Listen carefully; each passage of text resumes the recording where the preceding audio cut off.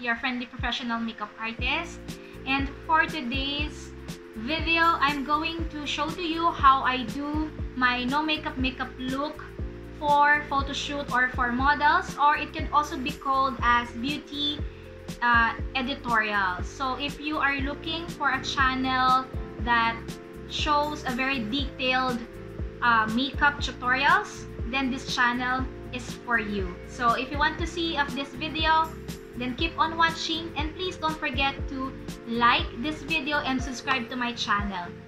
You could click the description box below doon sa mga time capsule or time na naka blue color, and you could skip this and straight to the tutorial. I would like to shout out Fifi. She's one of our friends in Mommy's group, Usapan Skincare Routine Makeup Tutorial tayo dito, and she requested this video, this photo, and I would like to explain something about here. In this photo kasi, this is a model and photo shoot ito.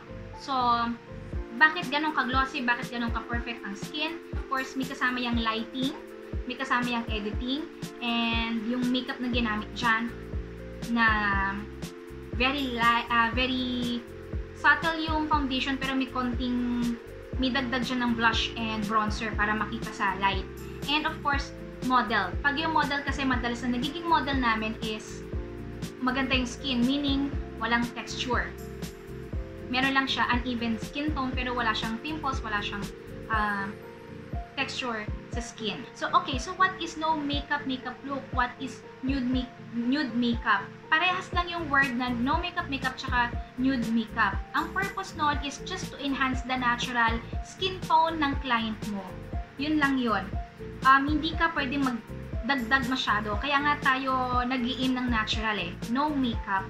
It's also how to achieve no makeup look. So, paano natin gagawin ito? Kailangan, for the no makeup look, you are going to use less product. As in, less makeup product. More on the skincare, less on makeup products.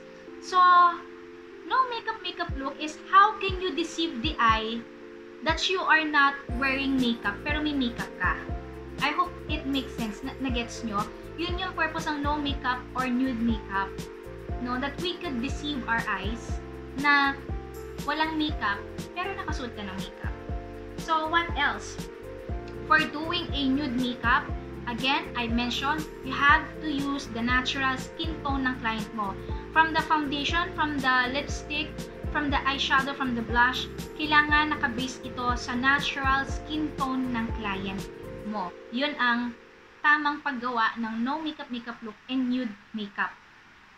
And higit sa lahat, last, no makeup, kailangan walang makikitang trace ng lines, walang makikitang trace ng bronzer line, wala makikitang trace ng nose line, wala makikitang trace ng lip line or eyeliner or yung masyadong carved na kilay, wala niyan. Kailangan as in very natural. So, I've already cleansed her face, and for today, I'm going to use Luxe. This is Luxe HA Miracle Emulsion. So, kung ang model mo is combination or oily skin, then use a moisturizer and primer na suitable sa kanyang skin type.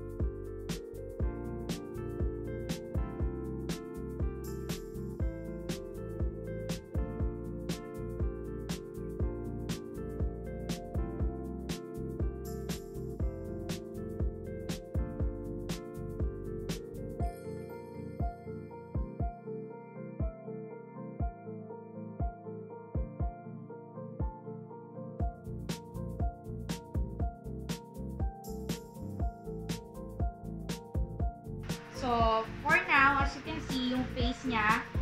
will going to correct kung ano lang kailangan i-correct, like under the eye, may mga konting discoloration. Like on the side, we will do a little concealing lang sa mga marks, and that's it. So, if you are going to use foundation, use a lightweight foundation, a water-based type, or a CC cream or BB cream for a more natural look. I'm going to use the L'Oreal Infallible 24-Hour Fresh Wear in the shade of Golden Sand. And then, of course, when doing a natural or nude makeup, supposedly, it's the matter of also of how you apply yung pressure para hindi magmukhang may foundation yung skin ni model. So, we are aiming for a natural and enhancing the skin lang ni client. So, importante rin dito is yung pressure when you apply the foundation sa skin ni client. So, use a little amount since yung skin ng model mo or ng client is already prepped. Little amount of foundation na lang ang kailangan. Actually, sobra pa nga to. I'll be only using a little amount of the product. So, I'm going to use a brush. Pwede rin naman sponge kung ano yung preference nyo. So, I'm going to use a little amount lang. And then, I'm going to scatter it ko siya para mas light and evenly coat.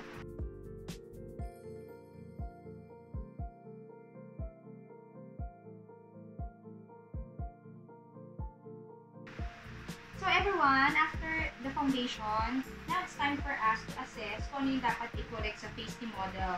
For her, wala ko nakikitang darkness. And if ever man, if you have a model or a client na medyo brownish, yung dark under eye circle niya, I would be suggesting you use a little, hindi marami, a little amount of orange corrector pag super dark.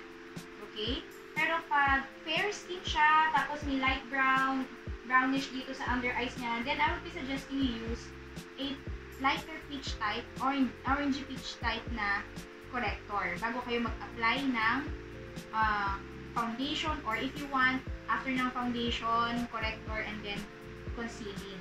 Hindi pwedeng mag-over-apply kayo ng corrector because may tendency yung maghalo sa concealer mo.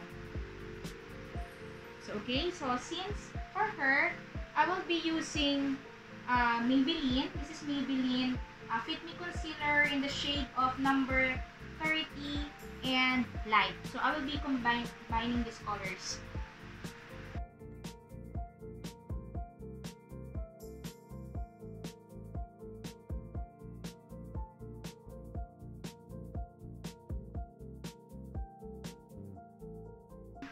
Okay, for the editorial no makeup look, maganda yung highlighter if you have a liquid highlighter. Kung wala naman kayong liquid highlighter, you could apply the highlighter after na magsakay ng powder. In my case, I will be teaching you a trick. You can use any powder highlighter, combine it with any moisturizer, a little amount of moisturizer, or kung meron kayong mixer or thinner na pwedeng gamitin for highlighter, you can do that. So for me, I've used MAC Soft and Gentle na highlighter. I scrape some of the powder nito, and then naglagay ako ng moisturizer. I've combined it. So, yun yung magiging cream highlighter ko.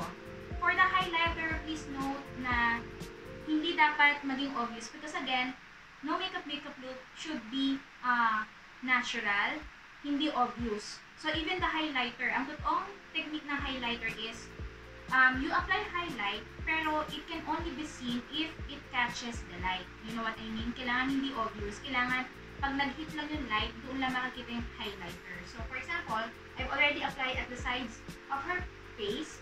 So, on the side, up, down, side ka pa. Doon nyo pala makikita yung pagka-highlight ng skin. Diba?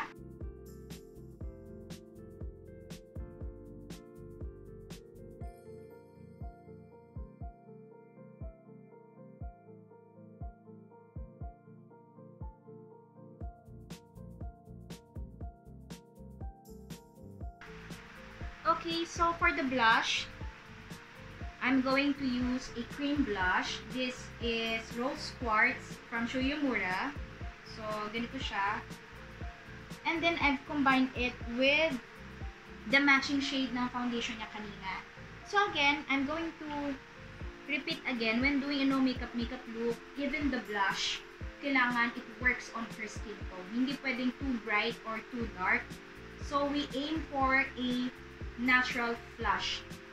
You might not see it here kasi masyadong bright yung ring light, pero meron na siyang hint of blush na. So, I've combined a foundation and Rose Quartz from Shoyomura na cream blush.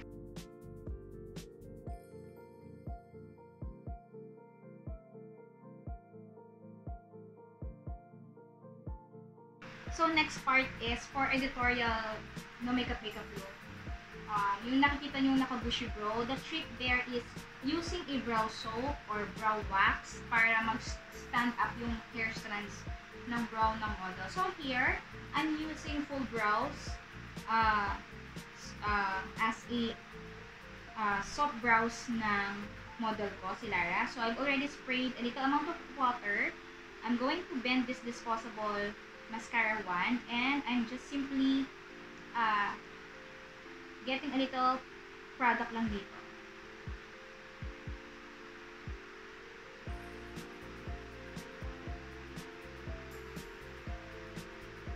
Then always comb first or brush first the brows before applying the brow soap.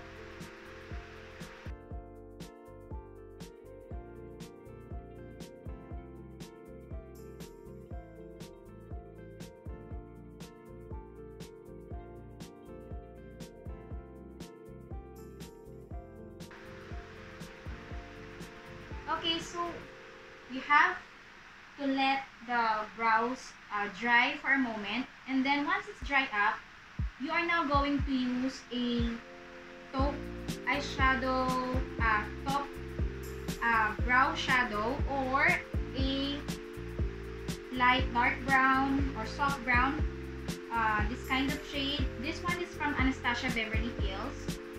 So I have the soft brown and I also have the ang gagawin lang natin is you see this kind of lines, yung parang kita yung flesh.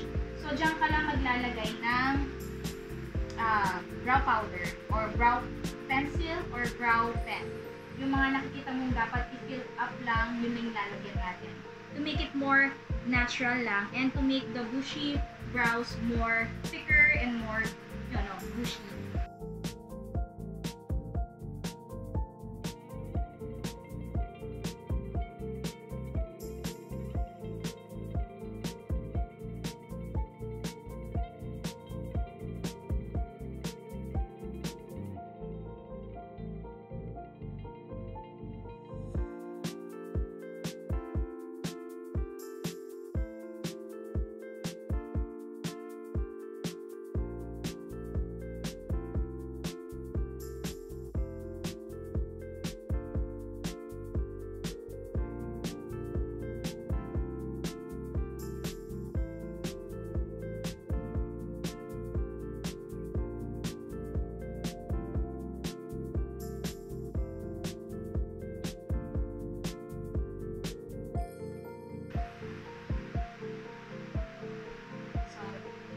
Going to do guys here is that hindi ako maglalagay ng solid line. What I'm going to do is I'm going to push the pencil on the roots of the lashes lang. Pag ang model nyo guys is, say for example, maganda yung lip skin tone niya, then you could straight for a lip balm or lip gloss. Pero if you want to make it na talagang subtle, or kung ang lips ng model mo is hindi even yung skin, then choose a lipstick na closer sa kanyang lip tone. So here, I'm going to use Sunnies Fluffmatte on your lip.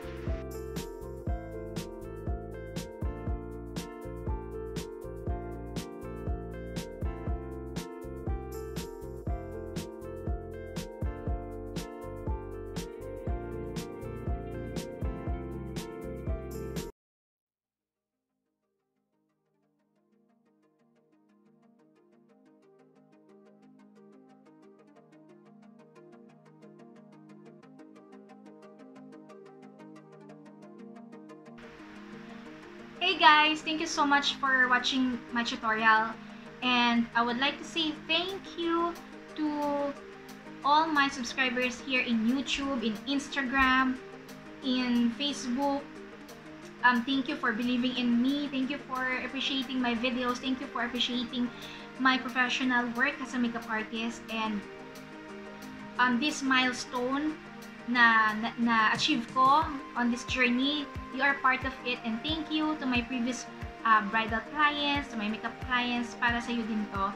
And guys, please don't forget to follow me on my social media accounts. And I would like also to shout out to YouTubers of the Philippines, Vloggers Philippines, and to Fifi, who is part of Usapang Mami Skincare Routine and Makeup Tutorial tayo dito. Sa mga admins doon, Jerry, Kate, members, Meryl, sa mga kilala ko doon, hi, and thank you for your support. So guys, thank you so much for watching. Please don't forget to like and share this video to your friends na gusto matutong mag-makeup. God bless us all. Bye!